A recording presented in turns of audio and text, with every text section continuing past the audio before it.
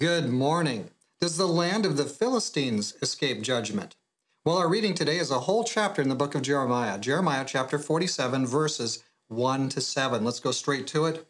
The word of the Lord that came to Jeremiah the prophet against the Philistines before Pharaoh attacked Gaza. Thus says the Lord, Behold, waters rise out of the north, and shall be an overflowing flood. They shall overflow the land and all that is in it, the city and those who dwell within. Then the men shall cry, and all the inhabitants of the land shall wail, at the noise of the stamping hooves of his strong horses, at the rushing of his chariots, at the rumbling of his wheels. The fathers will not look back for their children, lacking courage, because of the day that comes to plunder all of the Philistines, to cut off from Tyre and Zidon every helper who remains. For the Lord shall plunder the Philistines, the remnant of the country of Kaphtor. Baldness has come upon Gaza. Ashkelon is cut off, with the remnant of her valley. How long will you cut yourself? O you sword of the Lord, how long until you are quiet? Put yourself up into your scabbard, rest and be still. How can it be quiet, seeing the Lord has given it a charge against Ashkelon and against the seashore? There he has appointed it. So that's all of chapter 47. So does the land of the Philistines escape judgment? No, it does not. So like several things, there's different understandings of the timing of this.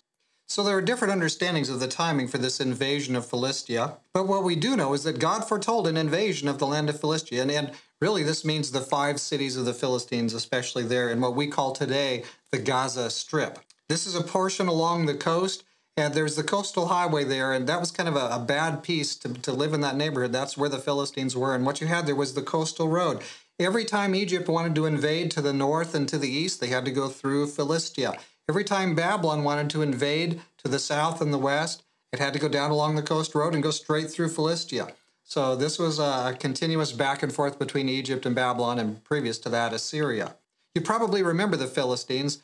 In the earlier days of Israel, they were the primary opponents of David, and they were the continuous adversary there for God's people at that time, not as much after.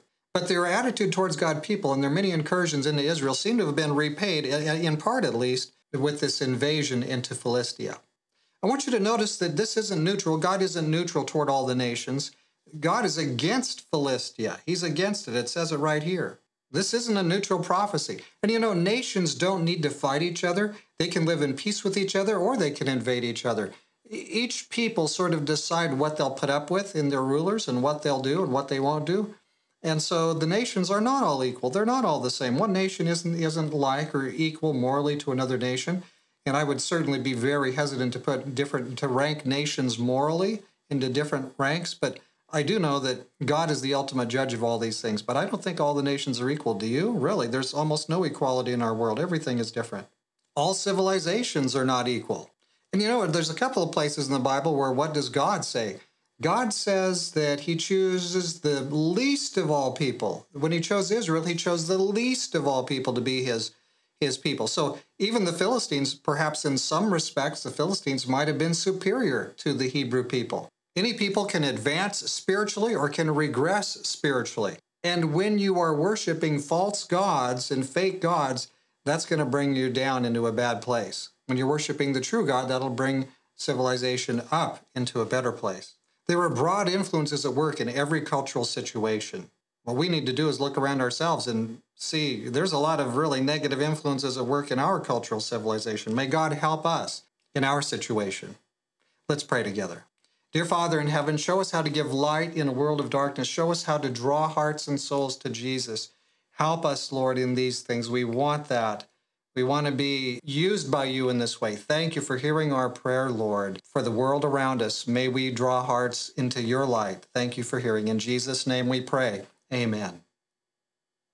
May God help us to be a moral asset in our world and not be any kind of wrong moral influence in it. God be with you today.